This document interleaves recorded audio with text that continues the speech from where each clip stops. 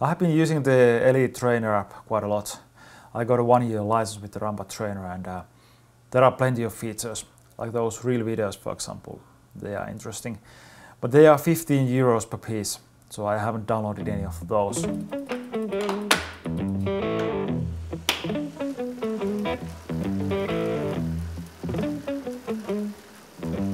The app connects automatically when I start pedaling, and it connects via Bluetooth to the trainer, and that connection always works.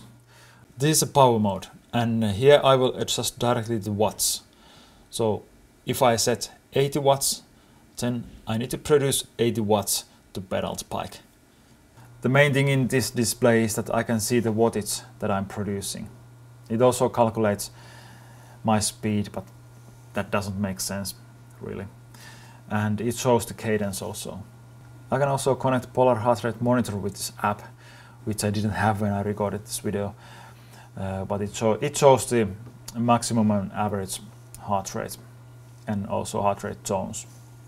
In this level mode, I adjust the resistance starting from 0, and the numbers go up, and I can see the same details, same data than I saw in the power mode. So I'm basically following the watts.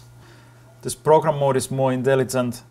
It shows different programs with different kind of power levels. For example, program 1 there, that's a steady 100 watts resistance from start to finish. For example, in program 10 there's a 240 watts max power, and average power is 164 watts. When the program starts, it starts with this nominal power, but I can decrease the resistance from 100% to 70%, or I can make it tougher, and the maximum here is 200%. And here again, all the other details are the same as in the other programs, so I'm mostly following the watts that I'm producing. There's a possibility to record a GPS track while riding outside, and then ride the same training with the trainer. I haven't tried that yet. Then there are these real videos, but they are kind of 14.99 euros. I could also make my own real video. Basically what I most often do is that I run this Elite software in power mode and watch TV.